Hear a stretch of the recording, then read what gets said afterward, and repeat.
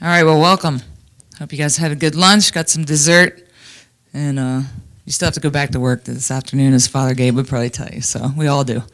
But welcome to the 2011-2012 season. I know I'm excited. I hope you're excited as well. It's a good group here, so I really appreciate you coming out. And yeah, as mentioned, Sarah she came to me yesterday. I have a meeting with my advisor, and I need to go to this meeting. So she just couldn't make it. She might pop in if she can between classes, but that's where she is. But I really invited the seniors here. Allison and Shanae are the captains, okay? But the seniors here, this is my first recruiting class. I've been with them. This is 4 years, and I recruited them, all of them. And they're special. They've been in 3 straight Northeast Conference championships. So I guess we could maybe say it was a successful class. But from my perspective, and hopefully from theirs too, it's not finished.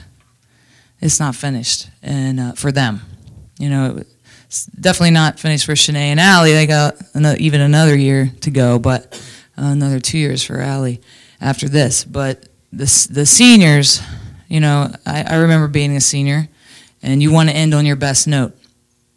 So that's what we're looking to do. We're looking to even get better, and I think we can. And I think we've brought in some more pieces to do that. We're different than last year with the departure of Sam Leach and Allie Daly. It's a lot of leadership. It's a lot of points. A lot of intelligent basketball, and I definitely am going to miss them. You will see them around the first semester. That Duquesne game, the team and all support staff are going to receive their NCAA rings. So come out for that game, and they're going to, in a pregame ceremony, receive those rings, and I know they'll be real pleased with them. But it's just, I'm really excited that we have 3 weeks left, and as a coach, I'm glad we have 3 weeks left to practice because we have a lot of work to do. We are not ready for Duquesne yet, but we will get there. I think, what are you going to see this year? We've always been an up-tempo team, and that will continue. We are working on even getting a little more up-tempo defensively because I think we have more depth, we have more size, we have more length. And when we talk about length, if you saw the Maryland game last year, hopefully that gives you a picture of length. We don't have that length, but we definitely have length in terms of the Northeast Conference, and we need to use that. We have a lot more depth. So I think we've added more shooting overall, I think you guys would say. And we have a lot of people that can play. And we're gonna need to play those people to play the tempo that we want to play. And that's what we're looking for. So non-conference schedule is going to be very difficult. We have our first week is Duquesne on Friday, and then we go to Pitt and go to Syracuse the next week. So we have a lot of preparation to do. So hopefully you guys can come out. Maybe you can come out to the Pitt game on that next Tuesday, the 15th, and cheer us on. I think we've played pretty well in that building, and we need to come out of there with a victory. So that's kind of our first week, and then we'll go from there. We have a lot of home games before Christmas. So we have Bucknell the Sunday after Thanksgiving. The next week we open up Northeast Conference play with FDU and Monmouth coming back in here, which will be challenging, and I know they'll be ready for us. And then we have Towson right before finals at home also. And then we'll go on the road to St. Joe's and Coppin State right before Christmas.